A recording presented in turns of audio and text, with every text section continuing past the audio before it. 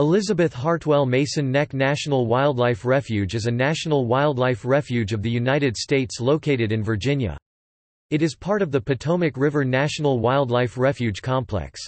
It is on Mason Neck, a peninsula in the Potomac River that forms part of the shoreline of Belmont Bay.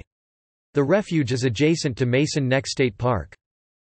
Established in 1969 and managed by the United States Fish and Wildlife Service, it was the first federal refuge created specifically for the protection of the bald eagle. It is 2,277 acres (9.21 square kilometers) in size, with 4.4 miles (7.1 kilometers) of shoreline.